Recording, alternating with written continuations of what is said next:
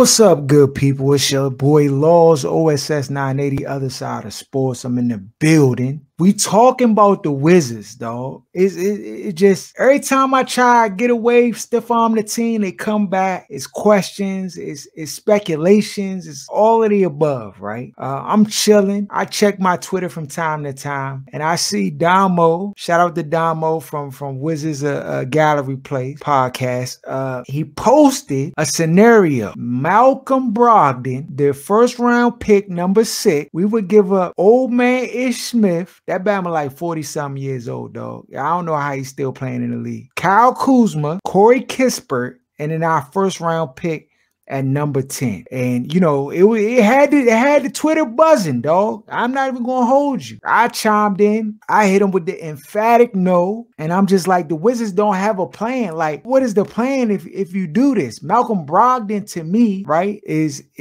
Dinwiddie, just a little bit better, dog. Just a little bit better Dinwiddie. And like, you think about this team and what it needs to move the needles. Now, trust me, I get it. I get the rationale. Malcolm Brogdon is a good basketball player, though. He's solid. I know Dinwiddie is a little bit of a stretch, but you get the idea. I just need a comparison, and he fits the mold. Dinwiddie has, as of late, had knee issues, feet issues. Bam only played like 36 games this year. I mean, to me, that doesn't build confidence in the guy being able to come and have this great impact. First of all, the Bama's 31% behind the arc. That's trash, though. I can shoot better than that. If I'm getting 10 shots a game, I'm shooting better than 31%. I'm just trying to let you know. I'm at least make 4. So I just don't, to me, he's not that upper echelon. He's a good point guard, right? But I don't think he's that guy, though. The Wizards, we just hover at mediocrity, dog. It's just like, oh, let's just get a guy, just get over the hump. And like, we got to do something big and bold and stop playing scared out here, dog. The Wizards, the moves they're making aren't really legitimate, like splash moves, dog. And some of it is, but it's not with a plan. So Damo, he tweets back, he says, because I'm like, what do you get with Brogdon, right? He says, you no longer had a worse point guard rotation in the NBA. And 2, you think that the talent at 6 is the same as at 10 in this draft. KP and Bill have played 0 games together. Unrealistic to expect a trade into the top 4 for another all-star. Our assets not good enough. So I'm like, I just don't know if that's true, bro. I'm looking at I'm on the trade machine just like everybody else, trying to put packages together and do whatever I can to try to get the team better, dog. That's what it's about. I think this is if the Wizards made this trade, I would not be pissed. I wouldn't Kirk. I'd just be like, okay, you know what I'm saying? I'd be like, okay, I get it. You know, in theory, I think it makes sense, right? But I don't know if it's enough to move the needle. And I'm about moving the needle, dog. And if I'm going to play anything I'm going putting all my chips in, dog. You go home broke sometimes, a lot of times, though. Facts. But this draft, everybody's in a consensus that there are stars at the top of this draft board, dog. And you need to try to get into that space if you can. Now, I don't know what teams is talking. I mean, this is the year you got to get on the horn and rap to everybody, dog. You got to talk to every team, all 32 teams, see what they offering, see what you can get, see what the situation is with Bill. We already got the video. We need to figure out how to trade Bill, dog. Now or never. We got to figure it out. I heard there was a rumor about Miami trading for Bill. We get Tyler Hero, Vincent, Caleb Martin. I want Oladipo too in that trade, and then their draft pick at 27, and they get Bradley Beal.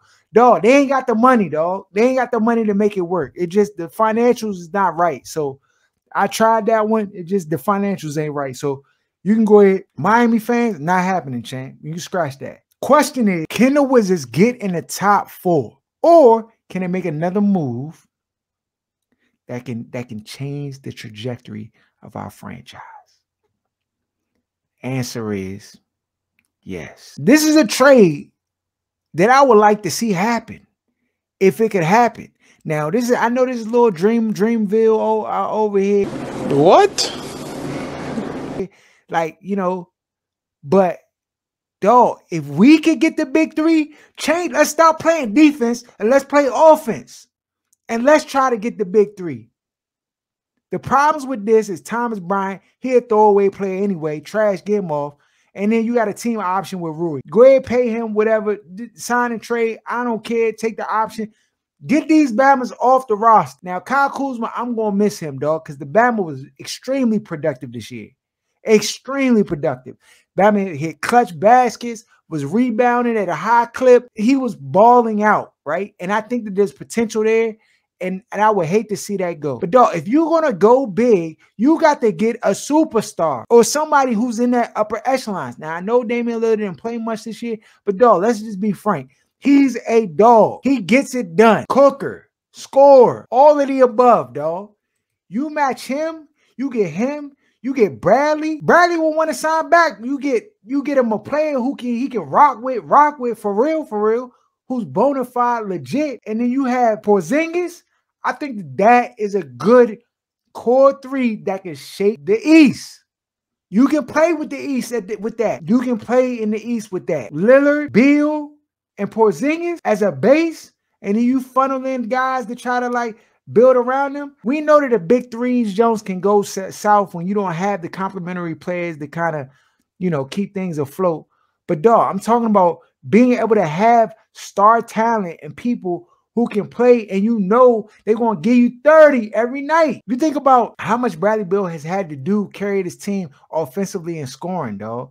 You bring in another bona fide scorer who can give you 30 or 40 some nights, like it just takes so much pressure off. And then you have your own big three in nation's capital, dog. I know it's wishful thinking, but I'm saying this is the kind of mindset that the Wizards need to take on. Some people saying, oh, you get the number 6 pick, blah, blah, you're going to be able to get Mathurin, you have Brogdon and stuff. Dog, I'm just saying, I don't necessarily know or have the confidence in this regime. First of all, these evaluators, they've evaluated the players that are on this team up until this point, and it's been poor. It's been piss poor. So I don't have no confidence in them to be able to choose the right. You got to get as high as you can get and basically force feed them the right guy. Yeah, dog. It's like trying to give a baby food. You know what I'm saying? Baby it's not going to get to the mouth to be able to eat. You're going to have to put the spoon right to the mouth. And the higher you get up in the draft, the higher the likelihood that the Wizards do not botch it and get in their own way. That's what you got to do. However you can get to 4. I know that Sacramento, they want their own big three. If they can get it. Now, I mean, at this point, Wizards, you have 2 options. You keep going down this path of mediocrity, trying to stay afloat, or you make a change, dog, a serious, legitimate change. And if you want to go full rebuild mode, then go full rebuild mode, dog. Don't stop half-stepping it. Go for real. And if you're going to go full rebuild mode, you know where it starts. Aaron not going to agree with me if he was on the show right now. It starts with Bradley. You got to ship him. Just the brute honesty. If you want to try to make this thing work and you're going to try to build around Bill and stuff like that, you have to make him want to stay, dog. And the only way you're going to make him want to stay, not drafting a Bama at 10 and just saying, okay, we building pieces and just trust the product. No, don't take that long. You're going to have to acquire a piece that's going to make him want to stay. That's just the bottom line. So Washington, it's on you. You got 23 days to get it together, dog. We in the 1st of June, I think the draft the 23rd. You got to figure it out by then. You need to be on the horn with every team, figuring out what all your options are. Every option for every player on that roster. Some of these trash Bammers gotta go. I'm sorry. Thomas Bryant, trash. Get him out of here, dog. I'm tired. Denny Abdi, people want to get tired. No, get him off the rock. Like, these Bammers aren't, they're secondary and third type players, dog. You need cookers. Otherwise, Bradley is out of here, dog. He's out of here. Follow us at OSS980 at Other Side of Sports. Check us out each and every week. Subscribe to the channel. Share the content. We here.